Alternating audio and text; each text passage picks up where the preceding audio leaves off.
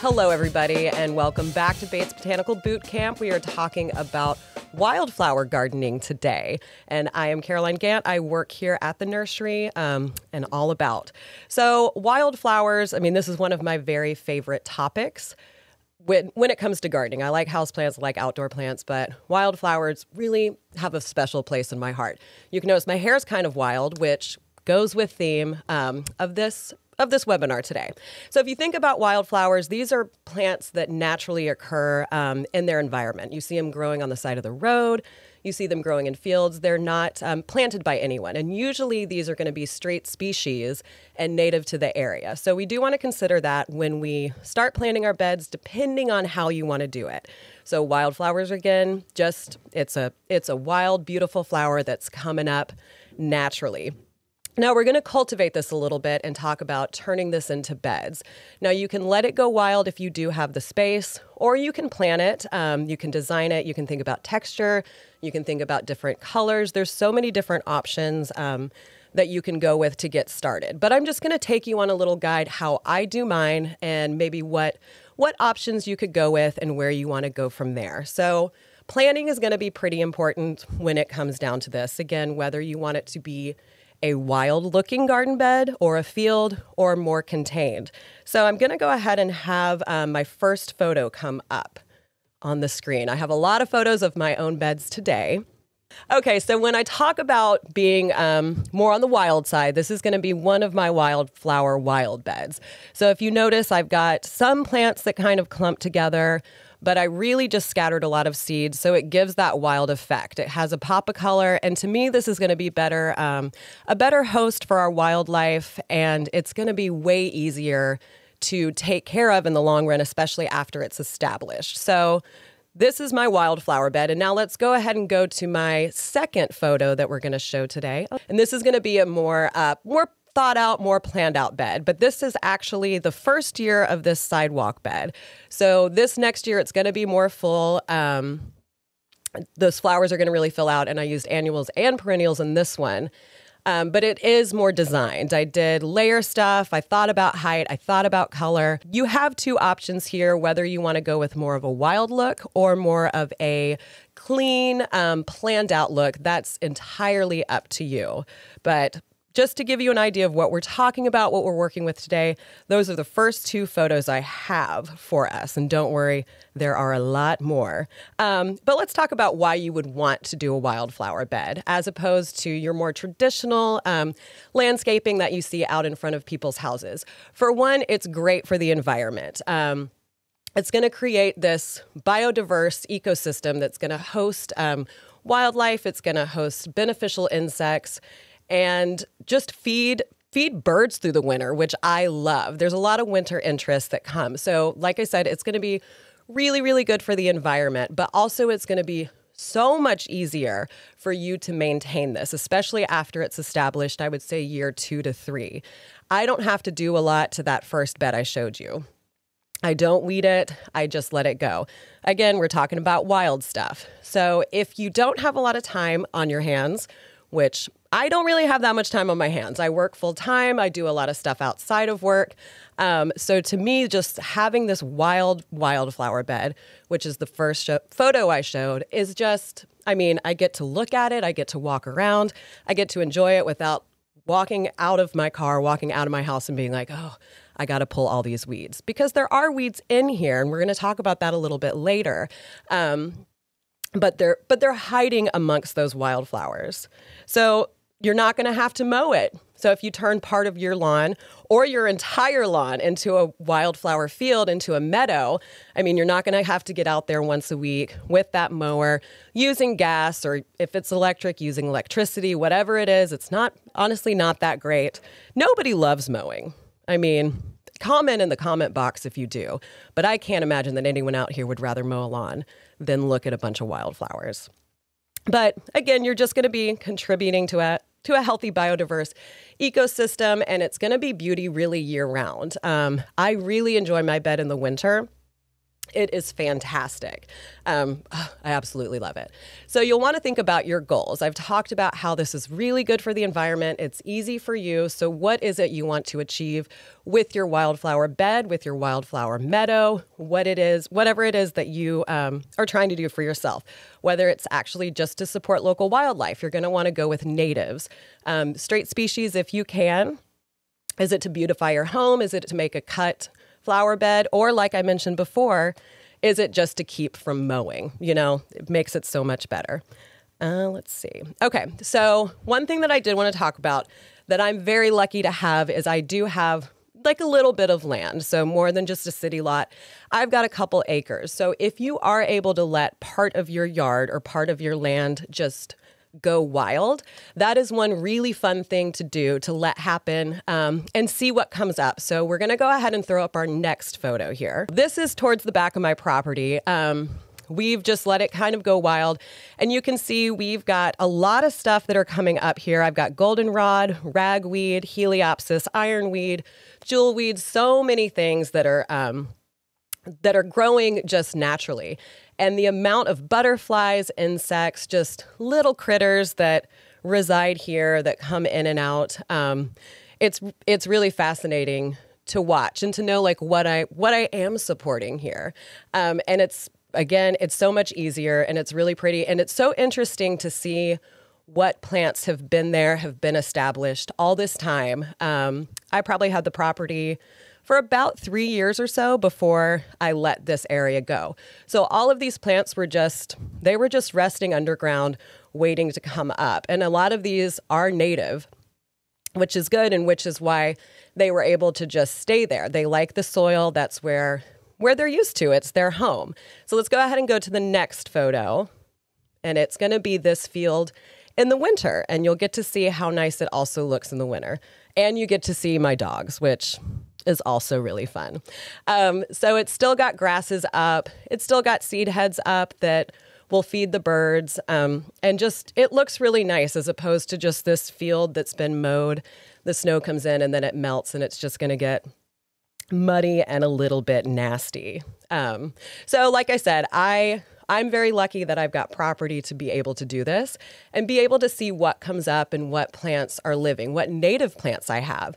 And one of my favorite things that I have found that has come up is jewelweed, which is a flower. It's a wildflower that's really hard to grow from seed. I don't think I've ever seen it from just like a regular plant start. And you might not even know what it is, but I call it nature's cortisone. So you can use it to make like a cream if you get poison ivy or anything. But it took a couple years of letting another area at my home go wild. It was more of a shady area. And I started to notice these little cute, like reddish orange flowers. They almost look like tiny orchid blooms start to come up. And I walked down and I had my little wildflower identification book and I found it and I was thrilled that I have that growing because that one, it's really tricky to grow from seed. I've tried to transplant that. It didn't work, but I leave it up. I let it reseed itself year after year, which is, again, why I let those areas that I've let go wild stay up because I want those flowers that are starting to pop up. I want them to begin to reseed and just show all their beauty and really just take over everything. All right. So that's a little bit about me and my gardens. We're getting to our planning part. How do you want to do it? I would say a lot of folks probably don't have quite the land I do. I mean, it's not a ton, but if you do live in the city, if you've got a smaller lot, you can absolutely still make these things happen. And maybe you need a little bit of planning. So the first thing to consider, to think about, is to go ahead and choose that space where you want to start your flower bed, whether it's going to be a meadow or a bed. Now, pick it. It needs to have at least 6+ hours of sun. Towards the end, I will go over some shade wildflowers. So if you don't have a lot of sun, there are some options that are there for you. But generally, most wildflowers are going to want a lot of sun to get those blooms up and happy and healthy and make strong plants. So go ahead and choose your area. I would say with your wildflower bed or meadow, you're going to want to choose a fairly large space, not huge, not like as big as you can go, unless you are wanting to take over your lawn, which, I mean, if you want to do it, kudos to you. I say do it. I would love to eventually just have flowers everywhere. But choose that area. And the first time I did mine, I chose an area that was probably like 5 by 8, and I could have gone bigger. And in the long run, I wished I had, because these flowers get so happy, they establish, and they start to really push out. You might want a little bit more space than you're thinking about, especially if you're going for more of a meadow look. So you have 2 options, or I'm going to give you 2 options. I mean, there's more out there, but these are the 2 that I generally will use. So if you're starting your beds this year, now's the time to go ahead and begin that prep. So what you're going to want to do this time, if you're doing it now, is to remove that sod. So pick your area that you're going to establish that bed in, and go ahead and remove that top layer of grass as much as you can. I'll usually just get a shovel, put it under a little bit, and sometimes I can roll it back. It's actually kind of fun to do. It's a lot of work, but it can be fun. So I'm trying to just remove that top layer of grass, but just the grass, because you've got that topsoil, which is really, really good soil just under that grass. So I'll usually pick up the grass, shake off that soil, and then compost all the grass that I brought up. Now, once that is up, if that's the way you've done it, you'll want to lightly till up that soil a little bit. Yeah. Now, your other option is solarizing, or just choking out the grass that's already there. But this is going to take a little bit longer. I actually tried to do this for a year to help really kill everything off. So solarizing, what I do is I take black plastic, I'll lay it down on the area that I want to kill off that grass, that I want to have that new bed, put rocks on top so it doesn't blow up. And that's going to smother those weeds. I've read about it, usually says like 6 to 8 weeks is what you need to kill those off. So you could go ahead and do that and then start your bed in the summer. I would say wait until fall. Fall is a great time to start wildflower beds. It's a fantastic time to sow those seeds. So if you do have a little bit of patience and you would rather do smothering, that is a little bit easier. And to me, it works out a little bit better, because you keep that good soil that's on top, because we're just killing off that grass, that Bermuda grass, that crabgrass that everybody hates, that's so terrible. So once you have that plastic laid out, again, at least 8 weeks, if not a full year. I mean, if you can leave it up for a year, what's going to happen is the grass is still going to be growing a little bit under that black plastic. Even though it's hot, even though it's getting smothered, I've seen it grow, and I've even seen it go to seed. So if it is able to go to seed, it will reseed, and its next generation will come up. And that's the one I really want to kill. So if you have the time to leave it down for a year and kill all those generations, that whole family of grass, do it if you can. I mean, it's a little unsightly. You just put a statuary on there, or put some pots with some Japanese maple or something really nice on top. You can do it that way. But once you're ready to remove that plastic, go ahead and peel it back, and you can till up that soil after that. So just like I talked about with removing the sod, when we're ready, slightly till up that soil, just working the soil a little bit, get your hands in there, see what it's like, make a worm friend or 2, do whatever you want to do. So once I till up my soil, I typically do not amend the soil, especially if it's a new bed. I don't feel the need to. For me, my soil is pretty fertile. I live in an older home. It's not a new build, so this has been there for a long time. So I don't amend it, especially with going for more native flowers in there. They're already accustomed to the soil in your area, so there's really no need to do it. Now, you can amend it if you want to add compost. If it's really, really clay heavy, you can use something like pine fines to break it up. Or if you already have your own compost made, it's not going to hurt anything to just go ahead and mix that in.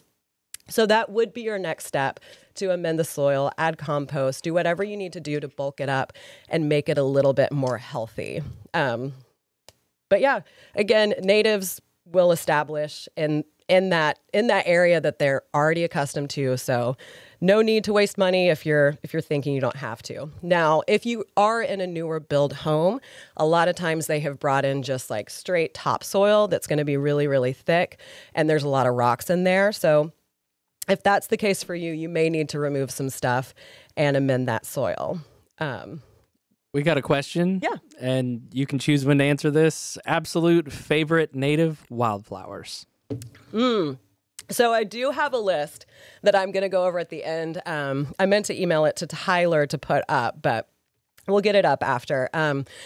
I love so many. Rudbeckia, I really love that one. That one has a special place in my heart. I've loved it since I was a kid. I have it in all of my beds, all of my wildflower beds. Joe Pyeweed is great. Swamp milkweed is great. I've got Cinderella. I've got photos that I will bring up towards the end of this webinar. And again, I'll also put this list up. Liatris is stunning. One of my favorites, and it also is a great cut flower as well. And we'll shift back to that list, and maybe I'll just send it over to Tyler to put in the comment box a little bit later. But great question about natives. So let's talk about why you might want to go with more natives than just, randomly picking out seeds that come in from wherever. For one, that I talked about a little bit already, is natives are native to that area. They're going to be used to that soil. They're going to be used to your humidity level, the sun, how warm it is, your seasons. They're already ready to go. And what's going to happen with that is they're going to be able to establish in these new beds that we have made, where we've removed all this terrible grass, all these weeds that we don't really like.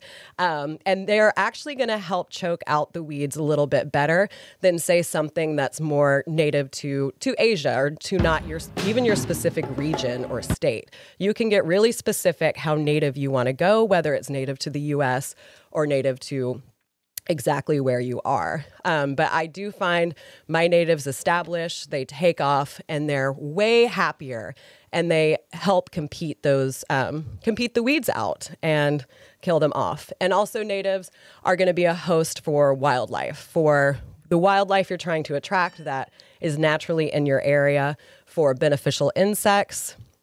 Natives are fantastic. There are a lot of good resources, a lot of good books out there, and your local nursery, most of them will, I would say all at this point, will have a native section and people who can talk to you about natives. So if you come out here to Bates Nursery, we have natives. I'm going to bring this guy up so you can see. This is one of our pots that says native plants. So you know for a fact that you are getting that. We do, if you go to our website, scroll down to the bottom, we've got some tabs that will help you find it. Or if you're shopping, there is a native tabs on there as well. I love natives. I'm thinking about all the natives that I'm going to show you photos of, but that jewelweed, y'all, that one is a cool one. Really, really cool. So that's one option. You can go entirely with natives, but you can also mix in some non-natives if you want. That, again, is all up to you. It's your design, it's your bed, it's your home. You can bring in natives. I will say be very, very mindful and careful of not bringing in very invasive things. I have made the mistake years ago before I got really into more outside gardening, and I planted one in particular non-native, very invasive plant. We do have a native one here in Tennessee, but this particular cultivar, this variety is not native to our area and has eaten one of my beds.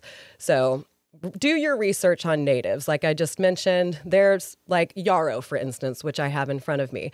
There are types of yarrow that are in fact native to Tennessee, native to our area, native to the U.S., and there's different other yarrow that's non-native to the U.S. that doesn't naturally grow here. So just because you read that one thing is native doesn't mean you can get just any of those. It can be a little broad, but natives are great. So like I said, if you want to mix in non-natives, up to you. I do like to sometimes mix in some annual non-natives or also annual seeds to give like a little pop of color and help, seasonally give different growth heights, different colors and different time of year blooms. But while we're on that topic of talking about seasonal looks, let's go ahead and bring up the next photo I have. And you're probably saying, Caroline, we're talking about wildflower beds. Why are you bringing up this photo of grass? Grass is a great option to add, especially if you're doing more of a meadow or like a scattered look. It's going to give you more texture, and most grasses are going to bloom more towards the fall, like late summer, early fall. And it's great for the birds. I I absolutely love it. And again, it's going to help really choke out those weeds that we're trying to keep out of our flower beds. So like I said, this is, and Tyler put up, this is Purple Arrow Little Blue Stem. It stays really, really short. This is a native grass. And then it shoots up these tall bloom spikes that go like 3 feet up. They get wispy. So while a lot of your other flowers, I mean, at this point, my rudbeckias bloomed out. I'll mix in zinnias. They're starting to look a little bit sad. Echinacea, mine has usually started to brown and turn black. That's when my my grasses are starting to bloom. And this obviously is not a wildflower bed. There's a crepe myrtle back there, and I've got some St. John's wort in front. But I am going to establish a new bed this year and mix in some grasses because I love the idea of doing that. So you don't have to just stick with flowers. Grasses are a great option to add. You can also add, you can add shrubs. I've seen wildflower beds that incorporate roses. Sweet shrub is one. Deciduous azaleas, if you've got the space to just put a couple in, maybe in the back or one in the center. That's going to look absolutely stunning. You will have to clean around it when the time comes to clean up that bed towards the end of winter, which we will get on in a little bit. So Tyler, let's go ahead and go to the next picture. I was talking about having shrubs in your flower beds. So this is one of my a little more contained, not really, beds. I've got catmint in here. Obviously, I've got a lot of echinacea. I also have evening primrose. It's more the tall one. That blooms yellow. You will see that on the side of the road here in Middle Tennessee, blooming in the summer. Be careful, that one will reseed and really take over. But I'm not talking about the low-growing pink one. This is the upright yellow blooming.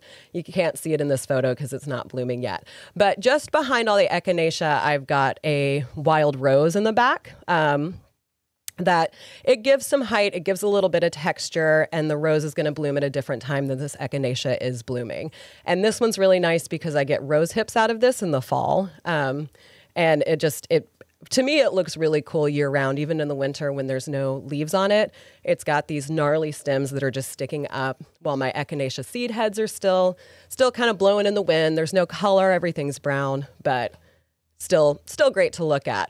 Now that rose that is in the back, that's Rosa rugosa. It is not native. That one started to take over a little bit. So you guys are probably starting to put together that all of my gardening beds, or all of my older gardening beds, have been a learning curve. I've started researching more on plants that I'm choosing. I've worked at this nursery for 4 years now, so I have a lot more knowledge than I did when I bought my home and started planting stuff. So given if I could go back in time and plant a different shrub back there, I probably would. I still really like it. I don't hate it. And I do like the height difference it does lend to this specific garden bed. But again, I can't emphasize enough. Do your research, plan out your stuff, and make sure you're getting the right fit for your area. So, stuff doesn't get a little bit too wild. But you know what I would have done here? Native azaleas in the back, the deciduous. Those would have been fantastic. Okay, so we can go ahead and take this photo down. But echinacea, that's also another one of my favorite natives. I don't really just have one. I have a lot because flowers are just the best. So we've talked about choosing your flowers, what you want to plant there, what color you want to do. And now let's talk a little bit about our design of it. So do you want to just do a scatter? So just have it be a random meadow look, literally making a meadow. So this would be more of a seed way of going about things, just evenly scattering seeds everywhere so stuff starts to pop up randomly. Now, one thing I like to do is kind of clump planting randomly. Like I'll do a mass of like rudbeckia, and on another side I'll do some yarrow, and then yarrow over here, some Shasta daisies around. So it's still a little scattered, but there is some uniformity to it. So stuff is going to start to clump and be more grouped as they bloom, instead of it just being like a like a tapestry mass of random flowers. Or then you could really get down to it and design it and really plan it out. You can even draw your layout out, look at plant height, how big are they going to get, what time of year are they going to bloom exactly. If you really, really want to work with that, you can. One thing that I like to do with my beds as I start to plan them are walkways. So whether it's a very designed, very controlled bed or a meadow, you're going to want to be able to walk around it or even walk into it if it is very, very large. So one thing I like to do is I use weed barrier that I'll put down just on the perimeter. So for one, it will help get that or keep that grass from getting in, even though it's still going to go under. Crabgrass and Bermuda grass will find its way in, and it's not the end of the world. But this will help a little bit with it. And then I'll put, you can put mulch, pine straw down on top. So you've got this nice little walkway. And then I'll plant rocks, big rocks, flat rocks, kind of randomly in these beds. So if I do need to get in, I know there's a rock that I can step on, so I'm not going to step on all of my plants. And it makes a really nice look in the winter or in the spring when stuff starts to come up and you can see where these rocks are. It also helps me remember what I planted in certain places. And then as everything grows up, it starts to disappear. This is the bed that I showed a picture of. It was the first photo we looked at in the webinar today. So this was, I would say 2-3 years ago when I had first started this bed. So I had killed off this grass. I used solarizing for this one. I had kind of tilled it up. And then I got a lot of small perennial starts, which you can find here at Bates or I'm sure at your local nursery. You don't have to go huge into these big gallon pots or half-gallon pots. But these little 4-inch pots that we have, I was able to keep it pretty cheap and get a lot of plants that I could get in the ground that were already starting to grow. Because to be honest, you know, seeds are great, and I do a lot of seeds, but sometimes I want to be able to see it, and I want it to start growing and blooming a lot sooner. So if you want to go with plant starts, if you've already got your bed ready and you want to start with something that's already up and maybe even about to bloom or already blooming, this is a great option for you and still really, really budget friendly. So I just chose where I put stuff. I didn't even think about height because I wanted this bed to be really, really random. Again, as you saw from that photo. And so I clumped stuff together. I did keep like a lot of my coreopsis together. I got liatris, which you can see down on one side. I've got bee balm, Jacob Klein, that gets really, really tall and looks cool. All of that is in there. So I planted these, I watered them in thoroughly, and then I started sprinkling seeds around. So I can see in the corner some seeds coming up. Can't remember what that is. But I did do California poppies. I did holy basil, which is one of my favorite things to grow. I'm pretty sure it is non-native, but it's a great medicinal plant. Bees love it. It smells great, and mine reseeds itself. So one $2 seed packet will last almost a lifetime. So I put seeds in this bed, and I also went ahead and did some seeds in here as well that are going to take like 1 to 2 years to establish. So I did do some of those red poppies that they come up. I had some leaves come up. They didn't bloom the first year, but the next year they really did bloom. And I also put hollyhock in here as well. And that one to me sometimes takes like 3 years for it to really establish and start blooming. But again, this is the first year of this bed. I just used, little plant starts, and I did seeds to get it up and running. Are there any type of wildflowers or grasses that you can layer over turf in areas where turf is spotty or isn't thriving instead of removing the turf?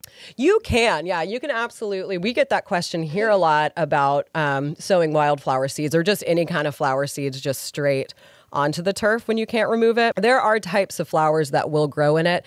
It's just going to be a matter of them having to establish through that because the soil's not going to be quite as loosened and maybe not quite as fertile where it's getting down to. But that is an option. We've talked about zinnias will grow anywhere. But another one would be Heliopsis or Helianthus. Heliopsis might do a little bit better, which is basically just like our native perennial sunflower. That's something that I see growing up in prairie fields out where I live. I see it growing in gravel driveways all the time. So that might be an option if you're not able to remove that sod or get it up. But if you're able to loosen it at all to get plants in the ground, that'd probably be best. And I would say I would suggest doing seed over plant starts if that is the case. What's going to be the hardest thing is making sure those seeds stay in place. And you'll probably want to plant a lot together. Germination rate is going to be a little bit higher for that. But that's a great question. Yeah, prairie sunflower, it's fantastic. This is the other side of the bed, and this is a little bit later on in the season. So we've got the Rudbeckia maxima. This one is a great native. If you have not seen this before, it's a type of Rudbeckia, but that flower bloom, I would say, is like 6 foot tall. Tyler, is that wrong? I don't think so. It gets 5 to 6 feet. 5 to 6 feet. On that tiny little stalk. I mean, I remember being like blown away, but it's just like this one stalk that goes up and you get this huge bloom, and you can see how gorgeous those leaves are down there. And now you can also see how dense this bed is. So I recommend densely planting these wildflower beds to keep you from having to weed as much. Because if you really pack it in there, like we talked about with the grass growing in, and especially if they're natives, it's going to be hard for that grass to come in and compete with these flowers that are coming up. I mean, that Rudbeckia maxima, those leaves are so big and it's so like chonky and strong, like the root system of it.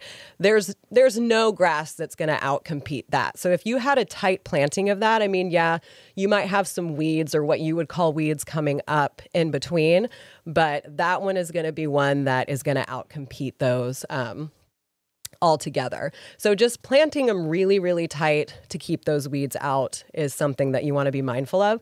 I was actually walking through this bed just the other day, and through the winter, the leaves that are just starting on that Rudbeckia are already up, and it's gotten so much bigger since I planted it. So that question that one of our viewers asked before about favorite native, I mean, that one actually might be my favorite native. I would say, yeah, Rudbeckia, you could mass plant that. I mean, eventually some varieties will reseed themselves so much that it'll choke out any kind of stuff. So, you know, it can compete with aggressive grasses.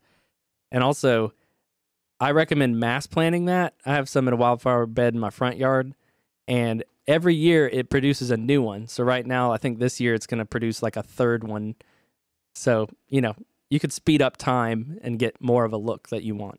Yeah, you absolutely can. That was just one that I planted, and right next to it is some swamp milkweed. We got a lot of stuff in that bed. But like Tyler mentioned, like I've already talked about, I mean, densely planting these things is what you want to go for. And now stuff might start choking another thing out, but that's nature, to be honest. And also, again, if you're somebody who's really about not having weeds in your bed, but you don't have the time to weed, you know, densely mass planting is going to be the way to go. I talked about it earlier, but like I said, I don't have a lot of time to weed my beds. I mean, around my house, I have more of a landscape design. You know, I've got some boxwoods, I've got some switchgrass, you know, some classy things up there. But the amount of time I spend staring at the weeds while I walk by and saying like, oh, I've got to get here and, you know, get these up, or, you know, I might finally have a day off and then I've got to spend it weeding. Still brings me joy, yes, because it's a garden bed, but just looking down the hillside at my wildflower beds is just like, look at you. You're just going crazy and I don't have to do anything. And I can walk down and cut flowers and I see all these butterflies without doing a whole lot of work. I actually saw a yard. It was on the internet somewhere, but I feel like it was in Nashville of a woman who had just planted her entire front lawn with wildflowers. So there was no grass. She didn't have to maintain a lawn, flowers everywhere, and just gorgeous. Now, with that being said, obviously it's not going to be gorgeous year round. You're going to have everything popping off with color, you know, for probably like a couple weeks at a time. Stuff's going to start dying back. So if you want to get out there and prune stuff and clean stuff, you can. I just let mine go to seed. I let it start going to sleep, start looking sad. Again, when my grasses are starting to throw seed heads in bloom. So there's still some fall interest happening, but know that with these wildflower beds, wildflower meadows, it's not going to be a tidy look year round. I love the look of a messy garden bed year round, but if you're somebody who wants something really, really tidy, keep that in mind. And here's another photo. So I just wanted to bring up some pictures of some of my different beds. So this one, I've got calendula right down in front. I've got zinnias. You can see right behind, that's pot marigold. Right behind that pot marigold flower head is the holy basil I was talking about. So you see those purple blooms. Like I said, the bees absolutely love it. There's borage in the back, which not a native, but beautiful flower. And it's so tall. This one got insanely tall, and then coreopsis behind that. And that's something that's kind of cool too with this like tight mass planting. And you can see, I don't have on my glasses, but I don't see any weeds in here or anything popping up and trying to like make its way out that I hadn't planted because it's so tight. But like I was saying, one really cool thing that will happen when you have this mass planting is plants that usually are a lot shorter, you'll see them start to reach for the sun and they'll get really, really tall.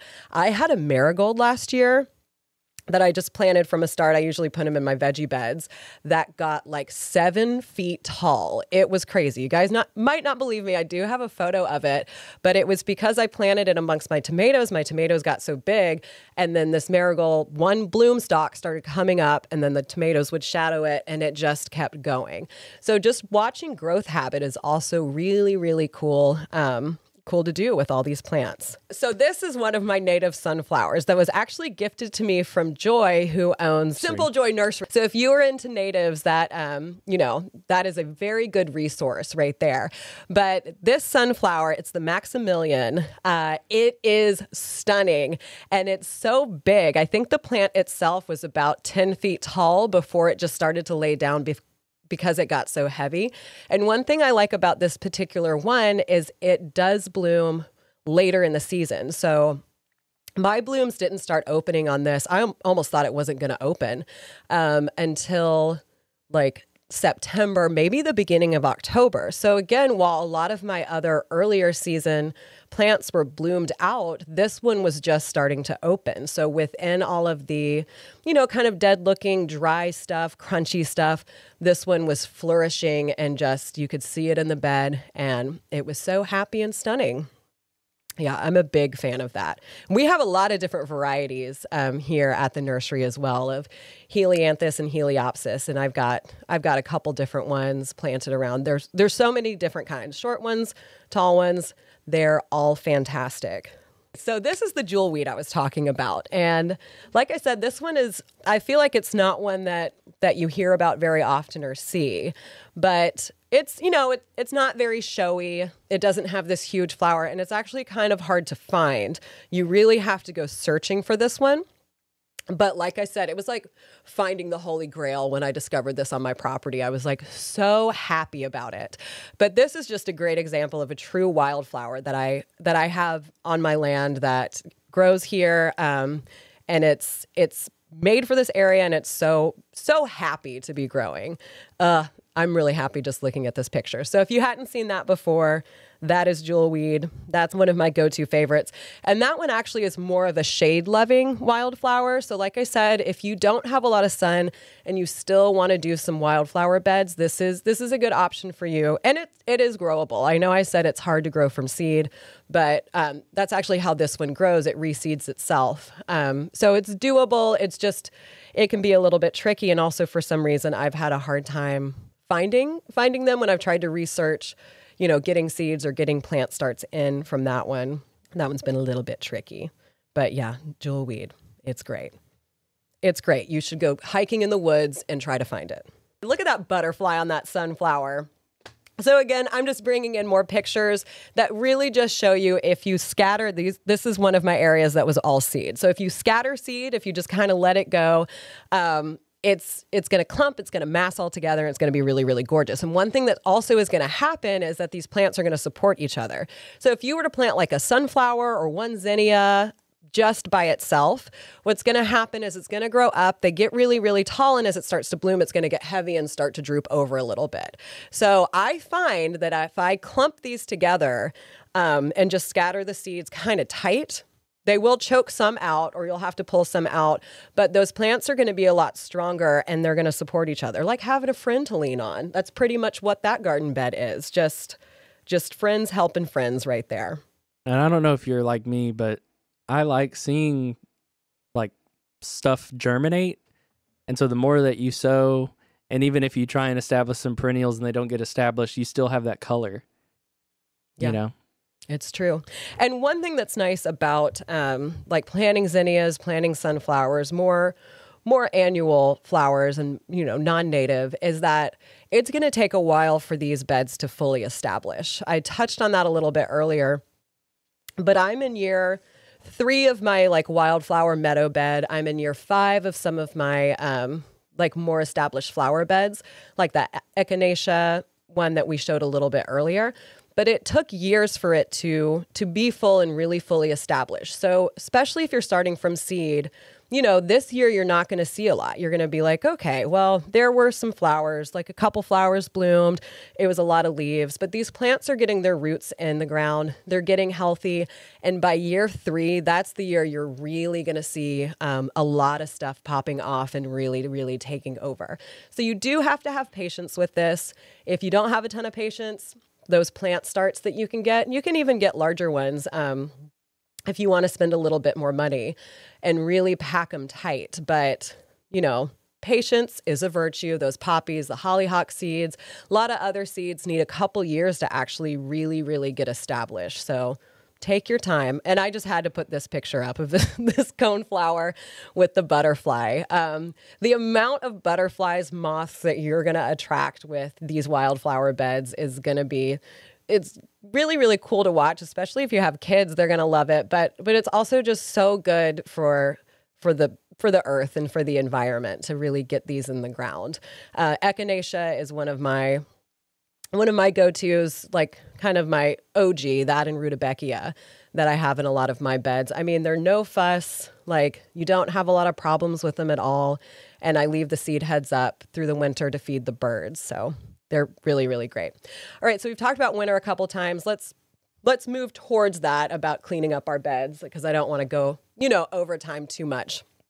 So wintertime has happened. Like I talked about, I leave a lot of my plants, a lot of my seed heads up to feed the wildlife, but it also creates a habitat for a lot of moths or things that are sleeping, or even rabbits and stuff. They're going to dwell in this area. So leave it up. The earth is sleeping. These creatures are hibernating, or, doing whatever they need to emerge in the spring and be their beautiful selves again. So I leave it up, and then about a week ago, I started just going in and kind of shaking all the seeds that are left into the ground, and then started removing a lot of the spent stalks, anything that didn't look great that I, didn't want to have in the bed once new growth started to emerge. I did start to remove that, and then just moved it to my compost area, because once all this new growth starts to come up, I mean, you don't want a bunch of dead zinnia sticks in there, just hanging out. I mean, you can absolutely leave it, but it would be more of an eyesore, but it also wouldn't give your plants as much space. So I do suggest eventually removing a lot of that dead plant matter. It'll be better for the plants. And when you think about it, once the rain starts coming in the spring, humidity starts to ramp up, especially here in Tennessee. I think seems like we're the most humid place in the entire world. If you have a lot of dead plant matter, you might start to get some issues with those newer plants that are growing, some fungal issues, and just have a little bit of rot in there. So towards the end of winter, very beginning of spring is when I do start to clean up my beds. Now, if you're more of a tidy person and you just can't stand the thought of having this up through the winter, you can remove it. I suggest, you can just mow it down, but mow it at a higher height. So move your blade up if you can. So you leave a little bit, and when you mow it down, that will, incorporate those seed heads into it a little bit more, or shoot it out into your lawn, and then, hey, you'll have more wildflowers coming up, and maybe just another bed that's going to happen naturally, which I think is just fine. But just to wrap it all up, we're talking about wildflower gardening. Wildflowers are literally plants, flowers that come up in the wild without being placed, without being planned.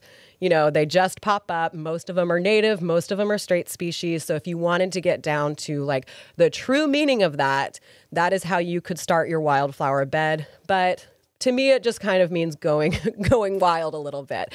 I try to keep it to natives. Do your research. Make sure you're not getting anything that's a non-native, very invasive plant. Or if, you know, just make sure it's not going to take over this whole bed. Any moisture-loving wildflowers you recommend? Yeah, there are some moisture-loving ones. Trying to think off the top of my head. A lot of them are, I feel like my columbine. I never really talked about our shade-loving ones.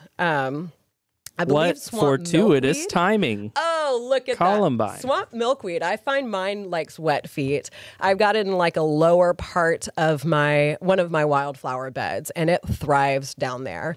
It's really cool. And it attracts these crazy looking aphids in the summer that are wild and gross, but kind of cool. So this is our native columbine right here. This one is more of a woodland plant. So if you have a lot of shade, this is one that you're going to really enjoy. And there's a lot of different types of columbine out there. I was actually having this conversation with one of our landscape specialists, Austin, the other day, because I love this one, the native one that we have. And he was like, no, Caroline, what about all these other ones that are gorgeous and purple and pink? I've tried to grow those. They don't do well. Sometimes they'll just tank. They don't tend to come back year after year for me, or they will kind of sporadically. But this one has given me years and years of beauty. It gets bigger every year. The leaves actually stay up a little bit through the winter.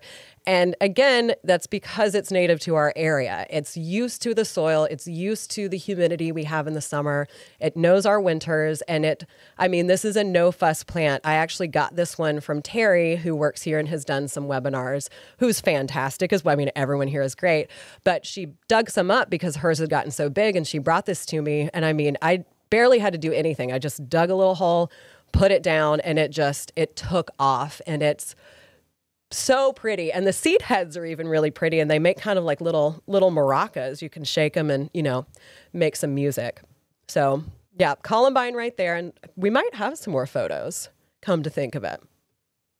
Oh, so I just talked about swamp milkweed. This is an up-close photo of my Cinderella swamp milkweed. So look at those they are tiny flowers. In this photo, it does not look tiny, but they look like little ladies or aliens wearing like a big cape or something.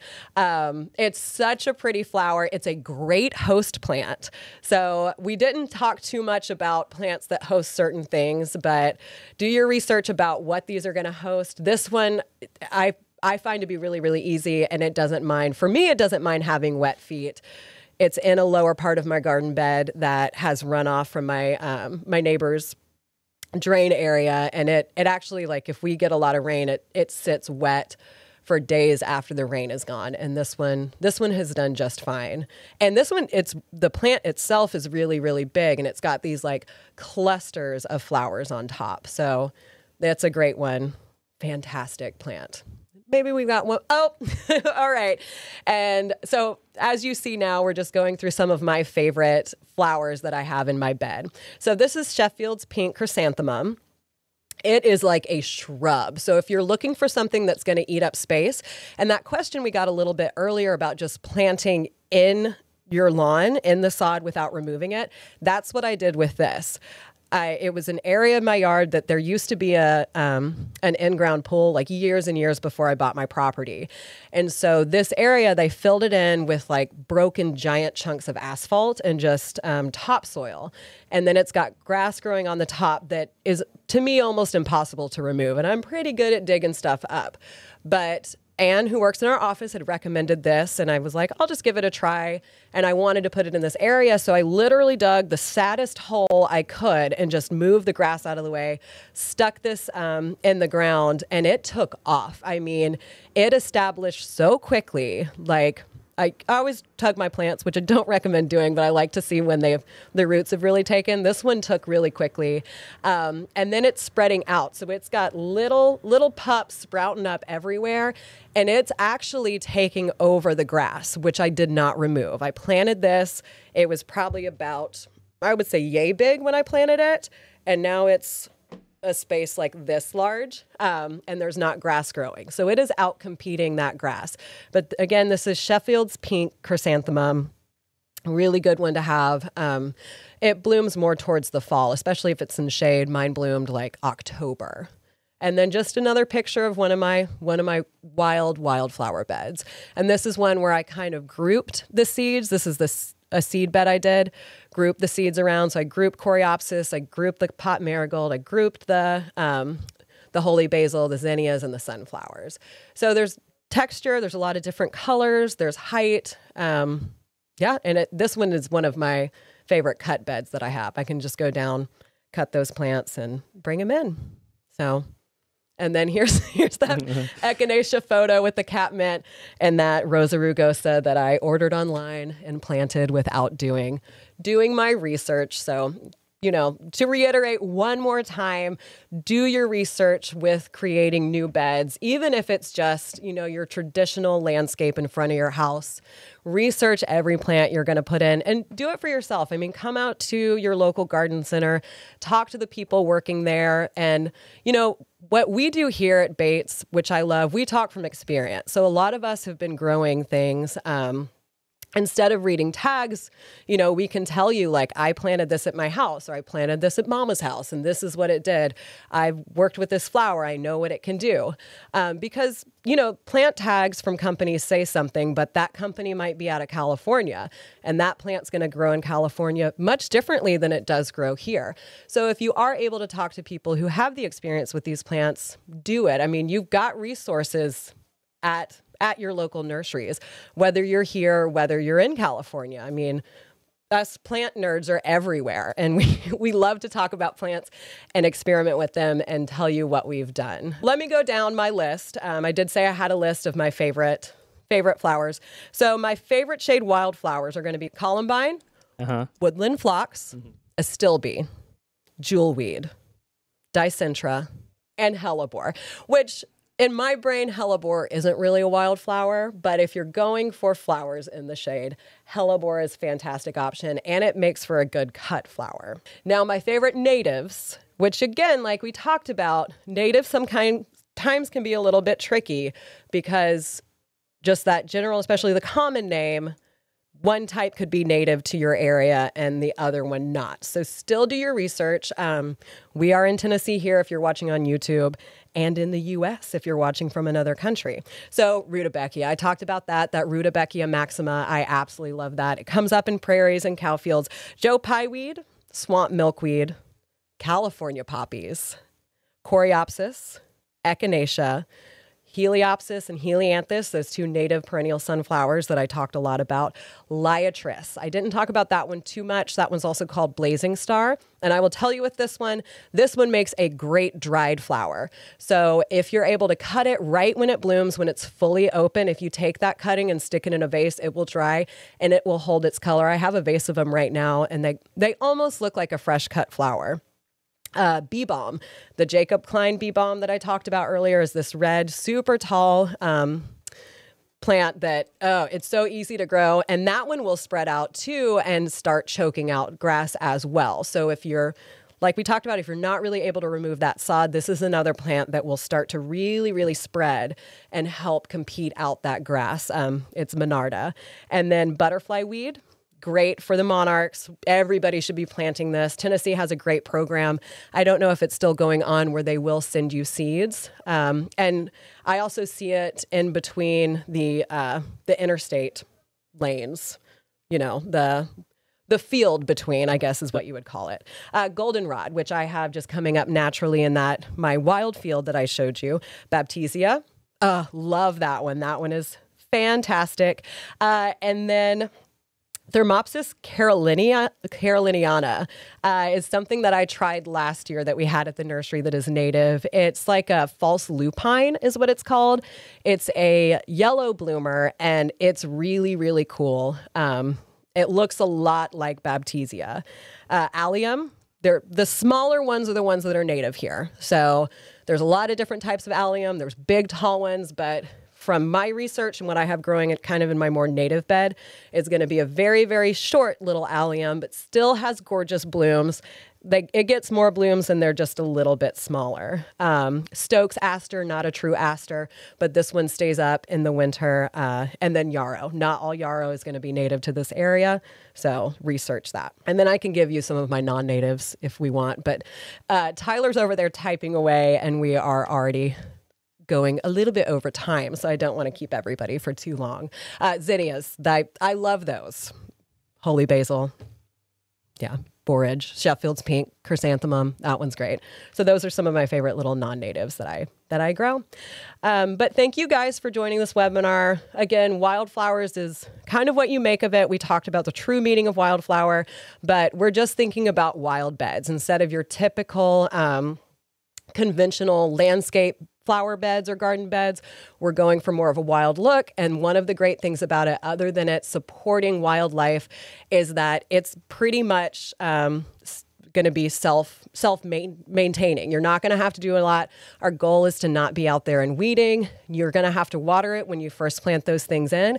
But my established beds, especially the ones that have been there 3+ years, I don't water them anymore. I mean, if we get a drought, they'll start to look sad. I might lose some stuff. You can water them, but I literally do nothing other than every couple years I'll scatter some more seeds and then cut it back when the time comes for me personally to remove everything.